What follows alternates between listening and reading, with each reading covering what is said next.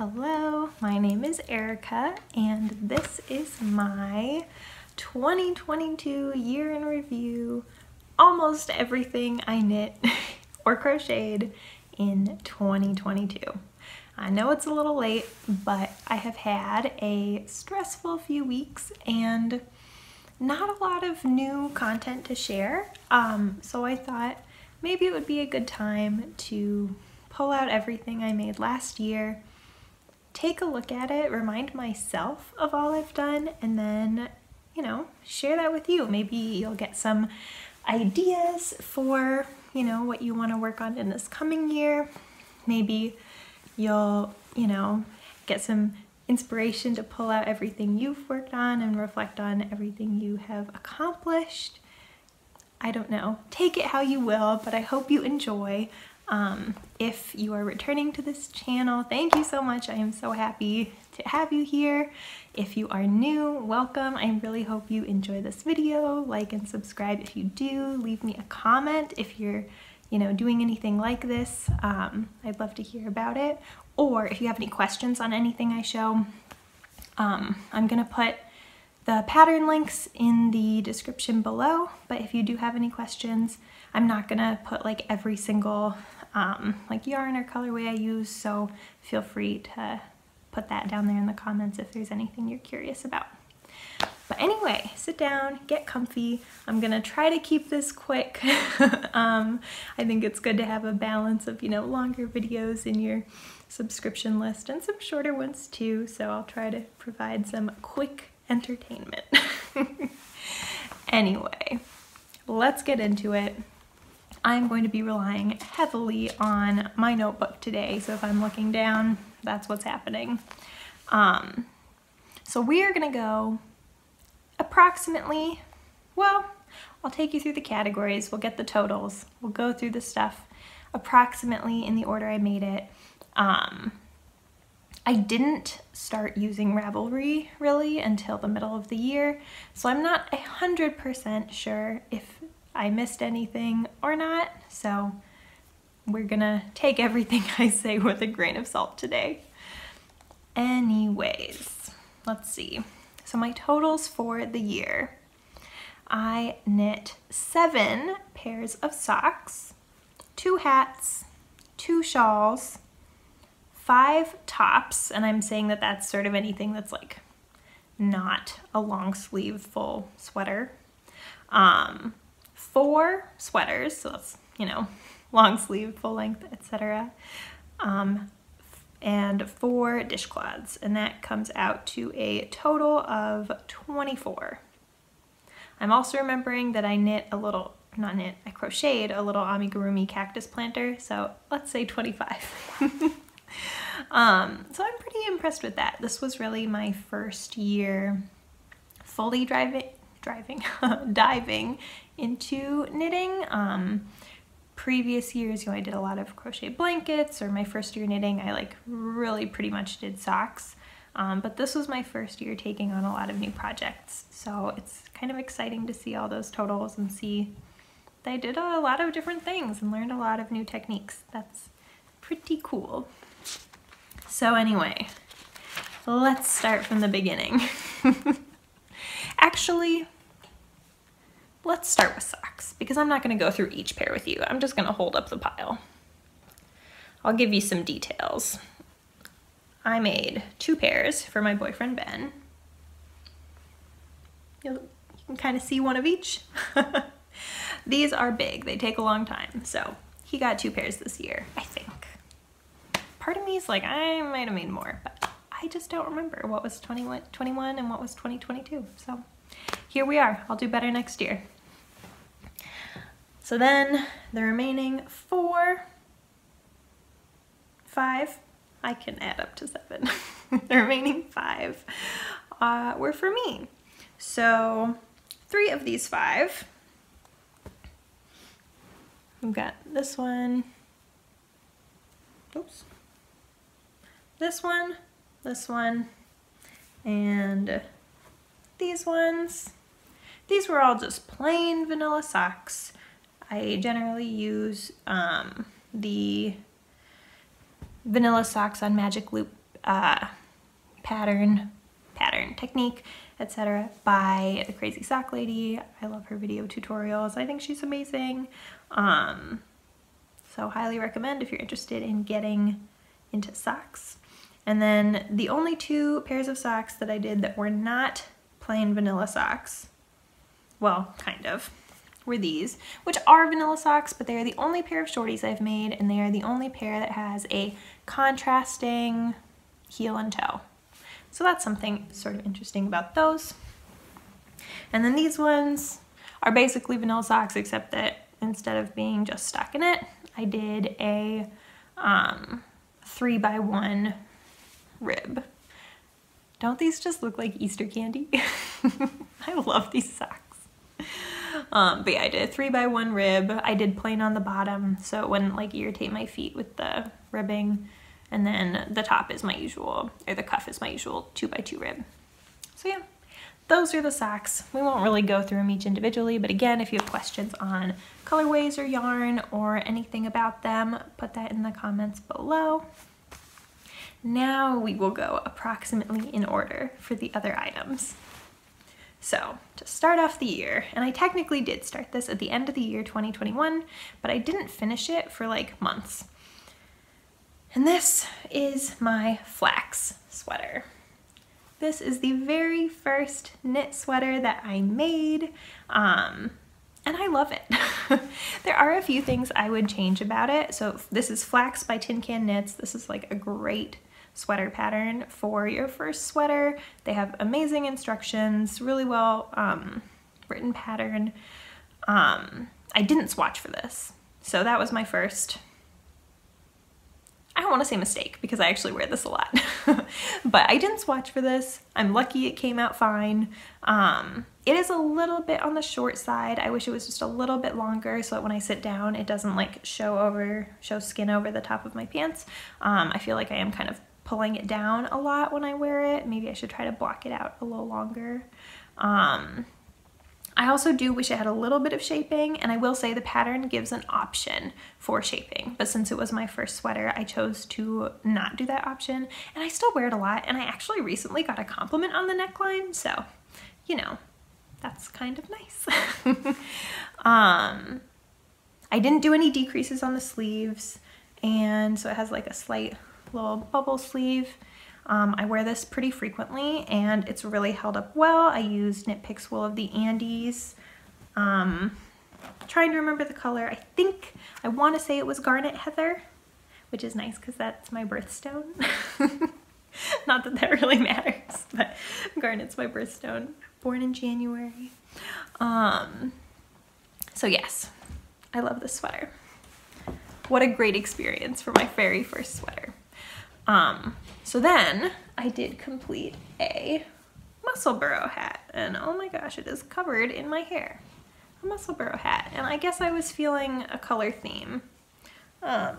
This is my hat, and you know, I've got to say, I wish I'd made it longer. I don't know why I stopped so short, because it has this dinky little brim, and it like barely covers my ears, and then it makes me kind of look like I've got this funny round head. So not my best work on this one, but this is Muscle Burrow by Isolde Teague. It's a great pattern. You can use a ton of different gauges for this hat, so really flexible. Highly recommend this pattern. And I actually made a second Muscle Burrow really recently that I finished right before Christmas 2022, and I gave it to Ben, and I made that one nice and long. And he's been wearing it like every day. So I don't have it here because he's wearing it, and every time he puts it on, he goes, man, I love this hat. And I just like, my heart melts. I'm just so happy. So yes. Anyway, this one was in Knit Picks Stroll hand painted. I think it was the color Sangria. And then the one I made for Ben was in Knit Picks Hawthorne. I think they're kettle dye variety in the color Conifer. So those are my 2 hats for the year. One at the beginning, one at the end, rounding it out. So after that, I did make a top. This is the Roll Neck Tank by Hannah Singleton. And, you know, I don't know how I feel about this. I have to say I was really proud of myself for the shoulder seams. That was the first time I had done that. And the roll neck part is great, but the roll everything else is not doing it for me. Like the sleeve opening or the armhole, it just rolls so much. It's like bulky, and it might be my yarn choice too. I did choose just something I had in stash. It was Lion brand Flicka in the color Sidewalk. I really like the color actually. I like what the yarn is doing, sort of the effect. But I think it's gotta be some like cotton acrylic mix. But it's just not flattering on me. The bottom rolls, even though it's got this nice detail, you just can't see it because it just rolls up. Just a little too much rolling for me. So I never wear it. I don't think I've ever worn it, but it was fun to make and it did go through some stash, so that's nice. Next, let's see. Oh, next was my Aosta sweater. This is a pattern by the Knit Pearl Girl. I think this is another really good sort of beginner friendly sweater pattern. Oh, it's so soft, it's so cozy, it's so like lightweight and drapey and fluffy, and I love it. I love this sweater. I think that her pattern also, I will say, this one I didn't have any shaping on, like neck shaping, you know, short rows or anything, but I think that she has updated the pattern to include that. I'm not 100%, but it's this beautiful sweater. It's nice and loose, and it is done with Andalusian stitch, so it's got this nice texture. I made it with Drops Air in the color Sea Green? Let me double check. Sea Green, which is funny because I think this is a lot more blue than green, but whatever you want to name it. It's a little wrinkled. A lot of the things I'm gonna hold up are wrinkled because I did not like freshen them up before this video.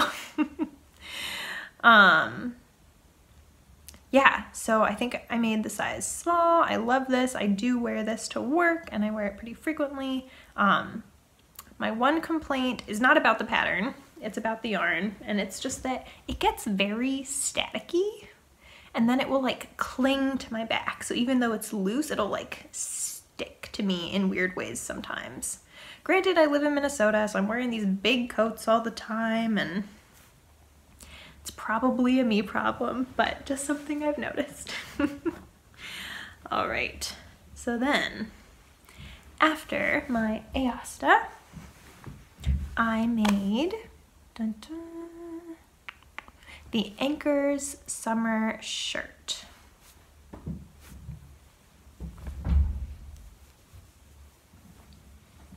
I think my neighbors are home. I'm just gonna not talk to myself for a moment while they're in our like shared entrance. Okay, I don't think they're right there anymore. I don't know why I get so self-conscious about that, but I do. Nope, they're definitely still right there.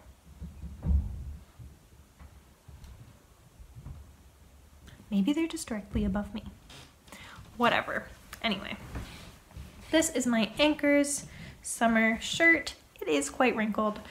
This is a pattern by Petite Knit. It's a beautiful circular yoke pattern. It's got that detail on the top, and then it's just plain. This I made in Knit Picks Cotton. You will sense a Knit Picks theme, and that is because that is what is in my budget, and I am trying to go for more natural fibers. And so the other budget options are like big box store, and there just isn't a lot of like 100% wool or natural fibers. There's a lot more acrylic blends, and those just make me sweat too much, I'm gonna be honest. So anyway, Anchors summer shirt, just a nice t-shirt. I will say this yarn gets quite wrinkly and I haven't really worn it, but it is long enough to wear to work, so hopefully this spring I just remember to pull it out more, because I think I could get use out of it. I just haven't. What next? If I'm going too fast, feel free to rewind and or do the slow down on the video. You can like change the speed, the playback speed. Next, we have my Reina shawl. Oh my gosh, I am quite proud of this shawl. This is a pattern by Nora Backlund, and oh my gosh, I mean, look at that lace. And this is like lace weight yarn. I don't know why I thought it was fingering weight. This yarn is so lightweight, so I'm very impressed with myself. Oh, hello. Look who didn't finish weaving in her ends. Whoops. Let's flip it around. No one will have to know. Yeah, so it's just this beautiful lightweight shawl, and sadly enough, I haven't worn it, which is just so silly. But again, it's like I live in Minnesota and it's either super hot or super cold. We don't get a lot of that mid range, and so this is probably best for that. But it is a super amazing pattern. It's free, it's easy, it's a great introduction to lace, I think. I made this in Red Heart. It's a wrap yarn in the color Western Occidental, but I haven't really worn it, so that is a shame. I really don't want this to get like crazy wrinkly, because then I really won't wear it, but I also don't want to sit here and fold in front of you guys. You know, that's not very exciting. So that'll be the best it gets for now. All right. After my Reina, or during, you know, the timeline's a little fuzzy, but sometime around then, I made my spring sorrel. And this is a pattern by Wool and Pine. It's got these beautiful dip stitches on this yoke. I think it's a circular yoke. It's got short sleeves, it's cropped, it's got this nice, do they call this twisted rib? Broken rib? Twisted? Pretty sure you knit through the back loop. And it fits so well. It fits so well, it's so beautiful. It's cropped, and thus I do not wear it that often, which is a shame because it's gorgeous. I made this with Knit Picks Swish DK, so it's really soft, and I made it in the color Amethyst Heather. Sometime after that, I made the Secret Summer Crop, which is by Jessie Made Design.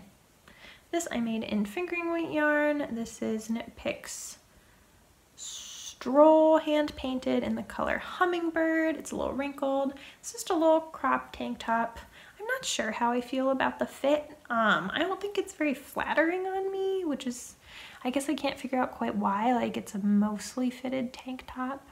It's just something about it sits funny on me. But I do really like the little, like the technique for the straps. They're so squishy and round. I don't know if that's double knitting, or if that's an I-cord. I'm not really sure what to call that. And I really haven't worn this either. Are we sensing a theme here? Because I am. After that, I made my ranunculus, and this was really like a stash bust project where I knew I wanted to try making a ranunculus, and then I saw that you could make it with like very little yarn, and I had these random skeins of this baby yarn. It's like, I think it's 100% polyester, and it's super soft. But I only had one. It was a big skein. I think it was maybe a 200-gram skein. But this was it, and I remember I was like going down to the wire trying to make sure I had enough yarn to make the sleeves even. But this is the ranunculus by Midori Hirose. It's a beautiful, like, textured pattern yoke, and then this one is nice and cropped. It's got these short sleeves that go just past my elbows, and I do like this, and I think I've worn it maybe a handful of times. Again, it's cropped, so like that does limit me. I can't wear it to work or anything, but I like this pattern a lot, and I actually am currently working on another ranunculus that's going to be longer long sleeves for more like practical wear, and in slightly, I think, more nice sweater yarn. Slightly nicer. Not 100% polyester from Michaels. That was meant for baby blankets. But yes, so that is something. And this was, I think I said, Loops and Threads Baby Rainbow in the color Light Aqua. After that, I made another shawl. You guys were with me for the saga of this shawl. This is the Touchstone by Fogbound Knits. Dun, dun, dun, dun. It's so gigantic. And this I completed using some Lion Brand Shawl in a Ball in the color Feng Shui Gray. Yeah, and I've never worn it. It's so fuzzy, I really should. Maybe I have a trip coming up, maybe I'll bring it, because I feel like this could be good for that. But yeah, it's really fuzzy, nice neutral colored yarn. And I don't know, it's nice, it's comfy, but I just haven't worn it.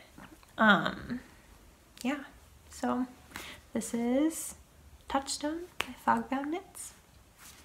It's a nice, it's got like garter, mostly garter, and then some lace sections as well. So it's very similar in that sense to the Reina, but just different shape, and the lace is a little bit different. Then we get into more sweater territory. Man, my hair is crazy. I've been doing all this trying things on, and it's just like I can feel the static building, and my little baby hair is like streaming outwards from my head. All right, this is my Felix cardigan, which I finished, I want to say sometime this fall. It's my first cardigan, knit cardigan, and it has buttons, which I'm really proud of. And I have worn this a couple times. The thing is that I haven't blocked it yet. I keep meaning to, and then I keep not doing it. And I don't know why, but I know it's gonna look nicer once I block it. So maybe I'll try to do that today. Anyway, this is a very popular pattern. It's by Savory Knitting. I did this in Knit Picks City Tweed in the color Orca, which was not the best choice for the pattern because it doesn't show off the beautiful like shoulder detail. So I would recommend, if you're gonna make this pattern, or for myself if I ever make it again, to choose a more solid yarn or not a tweed based yarn so that you can really see that eyelet detail. I do love it, and it is soft and it is very warm. I also haven't taken any pictures of it. Oops. I'll do that once it's blocked. Yeah, so that is that. This is probably like the warmest sweater I've made, and it's great for wearing to a very chilly office. After that, is this correct? Have I powered through most of it? So speedy. After that is my most recent finished object, and the one I love the most. I can't help it. I just love this sweater. This is the Town Sweater by Ozetta. It's my first drop shoulder sweater, first sweater with a bottom up construction. It's got this beautiful, oops, hello, long ribbing on the sleeves and on the bottom. It's got a really nice like wide sleeve, and I made them long enough so they sort of go partway up my hand. They're so cozy. This is a 100% wool yarn. It's the Knit Picks Wool of the Andes, which is the same thing that I made my very first sweater out of. And this was in the color Mink Heather, which is just like a nice neutral color, but it's heathered, so it's not like totally flat in color. And yeah, I've been wearing this like nonstop, at least once a week. I wore it on Christmas, I wore it on my birthday. It's like my special most loved sweater. It's by Ozetta, highly recommend. She has some other really beautiful like wardrobe staple patterns, some new ones that have just come out. I do plan to make another one of her patterns in the new year sometime. I shouldn't say in the new year. By the time I make it, it won't be new anymore. But I do also someday want to make another one of these. I'm thinking in like a dark green, like a foresty green. I think that would be really lovely. And I think I'd get a lot of wear out of it based on how much wear I've been getting out of that one. I like live in it. Anyway, that is, oh, and then just to round things out, around Christmas and the holidays, I made 4 dishcloths using Knit Picks Dishy, 2 in this and 2 in this. These are crocheted. These are my only crochet projects this year, which is crazy because I started as a crocheter. So I should do more of that. But yeah, these are just I didn't write down the pattern, but they're like your basic folded pot holder. I'll make sure to link it down below. They're double thick and I like them a lot, and I gifted a couple of them, and those 2 are still meant to be gifts. I just haven't seen those people in person yet. So that is my roundup of everything I made in 2022, probably, unless I'm forgetting something. And I do have some takeaways. So my first takeaway is that I did not take my Ravelry documentation seriously, and I would like to get better about that. I also don't really wear shawls, and I don't really wear knit tops from what I can tell so far. So the things I get the most use out of are my like full-length sweaters, and I think that's a good thing to keep in mind, because if I can make things that I'm sure that I'll wear, oh, and socks, I do wear my socks. It's such a better feeling. And then I guess, and this isn't something hopefully everyone has, but I definitely get this where I'll make something and I'll be so proud of it and it'll be so beautiful, and then I'll feel guilty that it's like sitting in a drawer somewhere not getting used. So I'm gonna try to focus on things that make me happy and things that I want to wear. That being said, sometimes there's a pattern that you just want to make for the fun of it, and I think that is totally fine. Like, there is nothing wrong with doing something because it's fun and not caring about if the the finished product is something that you want or need. That's fine. Like with my shawls, I actually have a ton of shawl yarn to get through. It's not going to be tops. And you know, I don't wear that many shawls, but will I make them? Yeah, totally, probably. I don't know. We'll see.